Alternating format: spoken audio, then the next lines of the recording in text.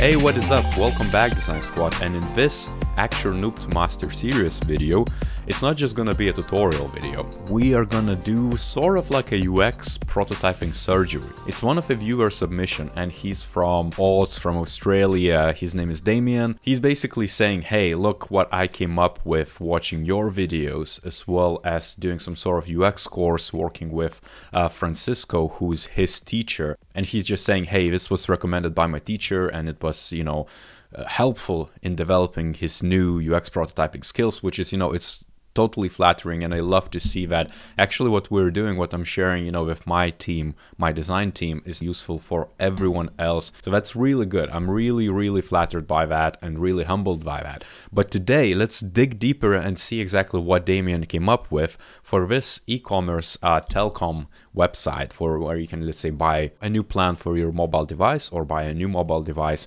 Damien identified one specific scenario of getting a phone, and specifically Galaxy phone. So I'm gonna try to get it in this prototype. Right off the bat, I can see that he included quite a few different bits. As you can see, he has nav and footer as separate pages. So he probably just added those like components which he reused across different prototypes. That's one way to do it. And as you can see, he assembled almost like a component by component. I wonder if he included it as an iframe inside. But as you can see, it also has a lot of different effects. Scroll down option to down below to see exactly what options you could purchase.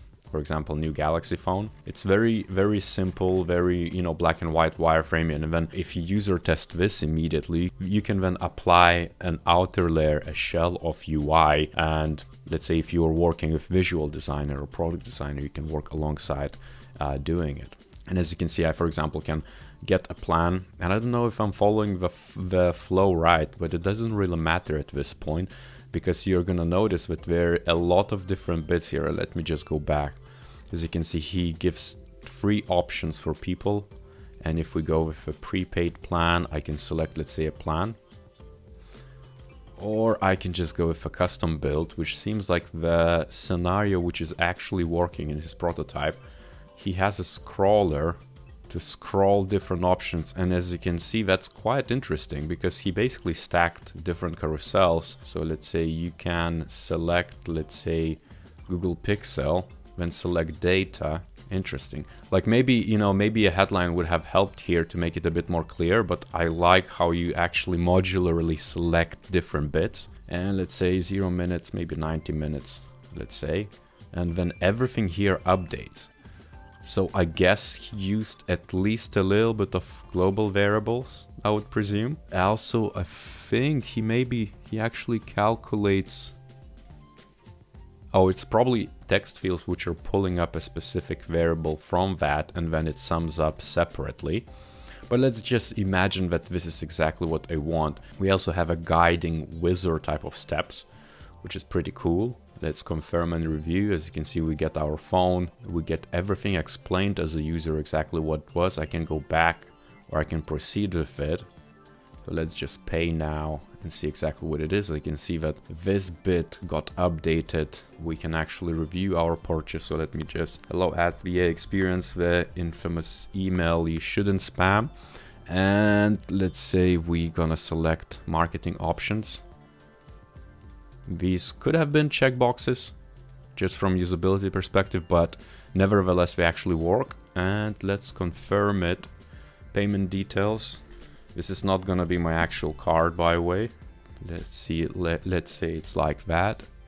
Confirm payment, and let's see what happens next. As you can see, he also inserted loader. I wonder if it's a GIF. Actually can inspect and actually check it. It is a GIF. Yes, it is.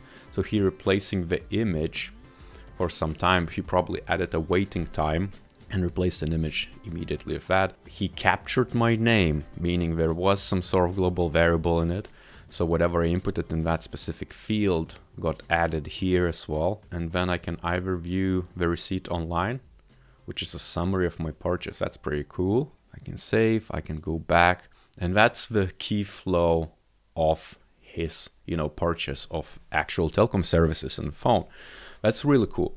Now, what I found really cool as well is that I tried to explore further exactly, because this is kind of like his playground to implement different ideas. So for example, if I would go to a separate page, which is about iPhone and things of that nature, as you can see, he animated the headlines one by one. And as you can see, he also added that scroll down effect. So if you scroll down, he animates in different objects one by one.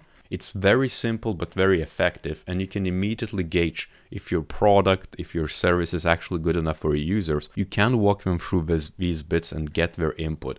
You can at least validate it internally with your UX team, ideate further, maybe give it to visual designers to pre-fill, different bits, or do it yourself if you just want to validate the ideas immediately. But besides sharing this cool prototype, I also wanted to share with you an idea or maybe a way to practice your bits. What I learned from my own experience, that if you want to make something cool like this, you need to find a problem. And I guess Damien found a problem where he wanted to prototype this bit, maybe for his studies, maybe whatever he's learning right now, maybe he actually wanted to do so for himself or answering some sort of business need. On that note, if you have your own prototypes you want me to review, to share with the community, to share with other viewers, to inspire them, feel free to drop me a note, give a like, subscribe to this channel, and on that note, I'll see you next time.